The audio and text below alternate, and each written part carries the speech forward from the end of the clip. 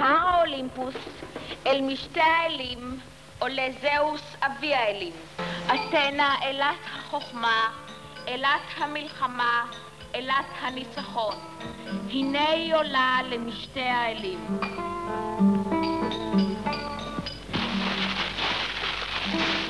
את עולה מן הים התיכון, פוסיידון, ובידו תלת פלשון.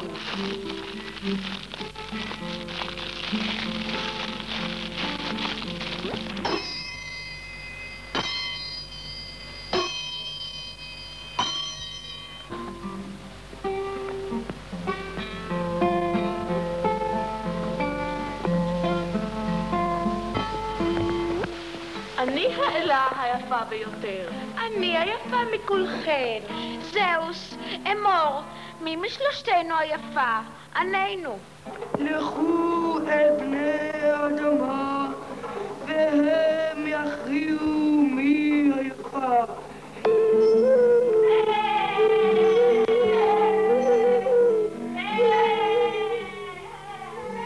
על גבעה בשדה יושב פריס הרועה, אציל הוא וגאה, נסיך יפה מראה.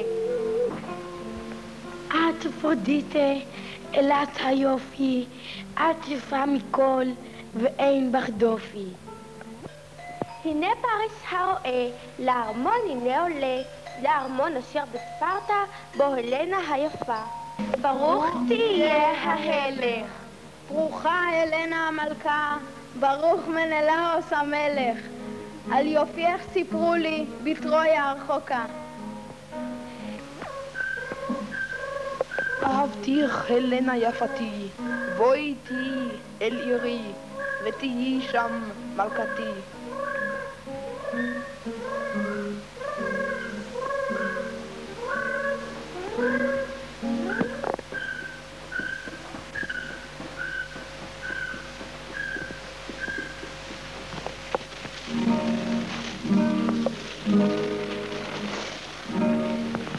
דרך ארוכה עברנו, לספינה הגענו, ועתה נפליג למרחקים, לטרויה, שם לנו מחכים.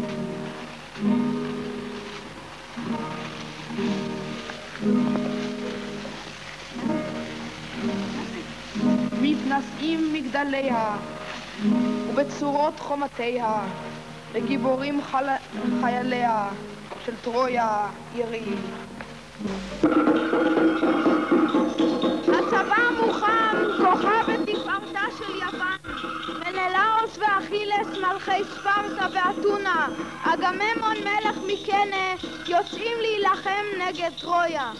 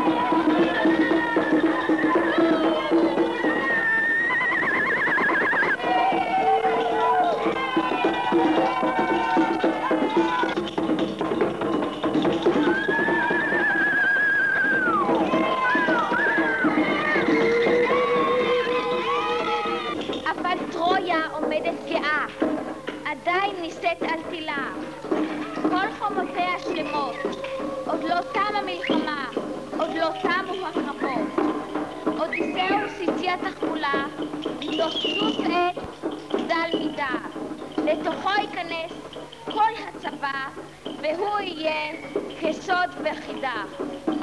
הלילה ירד על העיר הדוממת, ואזרחיה השלווים הם אינם יודעים כי בליבם האויבים. סולם משתלשל, חיילים צונחים, חיילים יורדים, הנשק בידם, הם מתקדמים, נפתחו השערים ונכנסים היוונים, את טרויה הגאה הם כובשים, והעיר מתהמות, ורעש וצעקות, קרסו החומות, תמו המלחמות.